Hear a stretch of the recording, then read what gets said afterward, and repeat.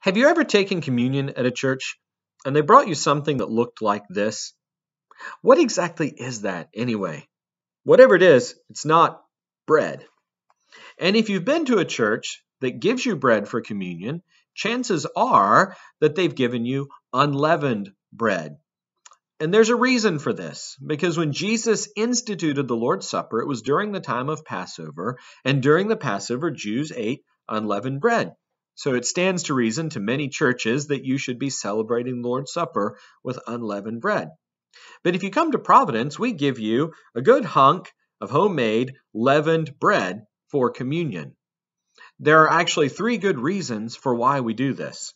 The first reason that we use leavened bread is that at the time of the Passover, Jewish households were to cleanse the entire house of leaven, throw out all the yeast in the house, and eat only unleavened bread during the feast of the Passover. But then, after the Passover, you would start a new yeast starter. You would have new leaven in the house.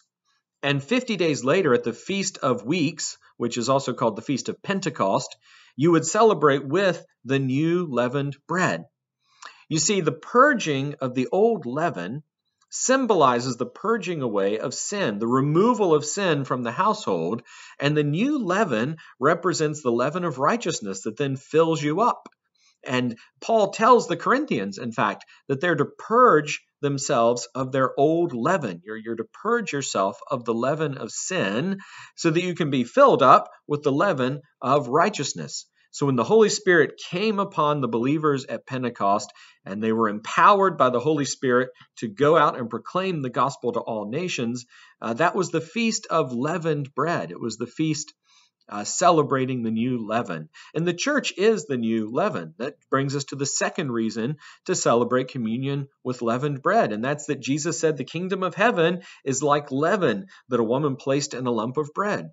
And the leaven rose and filled the lump, and the bread grew. In the same way, we're promised that the kingdom of heaven is going to fill the earth and grow. We are the leaven. We are the leaven that grows and fills the earth. The gospel is going to go forth. The world's going to be converted. And so it's appropriate that leavened bread be the symbol of this, that we eat leavened bread at communion to symbolize the growth of the gospel spreading throughout the world. And the third reason has to do with the Old Testament offerings. So most of the offerings that involved grain or bread asked for unleavened bread.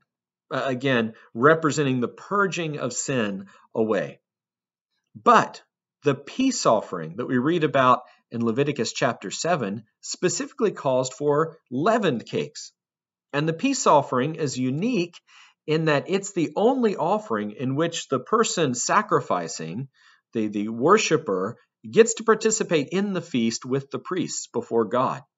So in the worship or in the praise offering or the thanksgiving offering, the worshiper after the sacrifice would sit and eat of the sacrificial meat with the priest. And at that peace offering, leavened bread was used. Now, when we celebrate the Lord's Supper together in church, it's not an ascension offering going on. Jesus is our one offering for sin. Our sins have been cleansed. Our sins have been forgiven. We remember that earlier in the service when we repent and we pray and we receive the assurance of pardon. We know that Jesus died once for all our sins. He was our eternal offering. So what's going on at communion is we're sitting down in peace at the Lord's table, celebrating our peace with God and our peace with man that was purchased for us by Jesus. And as a picture of the peace offering, it's fitting that we use the leavened bread to say that we're being filled with Christ's righteousness. The old leaven is gone, the new leaven has come. Celebrate in peace with Christ.